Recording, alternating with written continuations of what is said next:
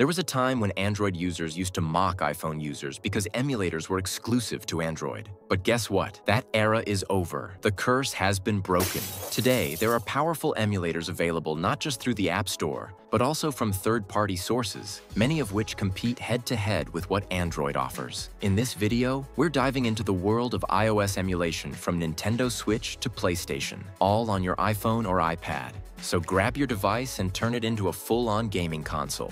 Let's jump right in.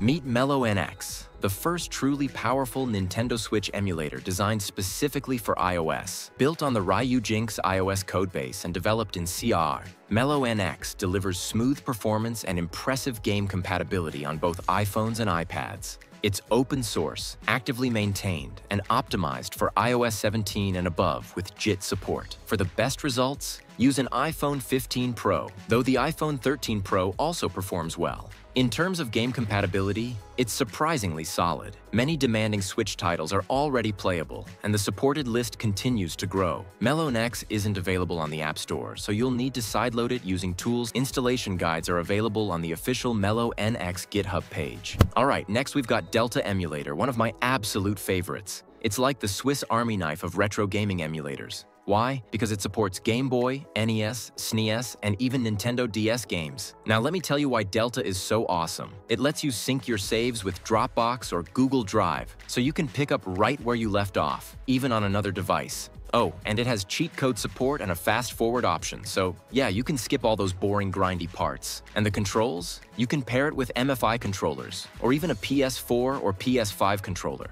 Oh, and did I mention it's free? Honestly, it's no surprise Delta already has over 1 million downloads and amazing reviews. Next up, we have PPSSPP, which is hands down the king of PSP emulators. One of the best and finest emulators. Imagine playing games like God of War, Tekken 6, or Final Fantasy. Crisis Core, but in HD resolution. Sounds pretty epic, right? Let me break it down for you. PPSSPP has save states and texture mods, and you can even customize controls or use an external controller. Oh, and if you're feeling generous, there's a gold version to support development. It's super popular, with over 50 million downloads. And of course, it supports all the major PSP file formats like ISO and CSO. Trust me, this one's a no-brainer. PPSSPP can run most PSP games and supports iOS 12.0 and above. Moving on, let's talk about Play, a fantastic PS2 emulator. What I love about this one is how simple it is to set up. There's no need for a BIOS file, and it runs great even on lower-end devices. It's perfect for games like Katamari Damacy and Shadow of the Colossus, although it can struggle a bit with more demanding titles. Still, for a free emulator, it's pretty solid.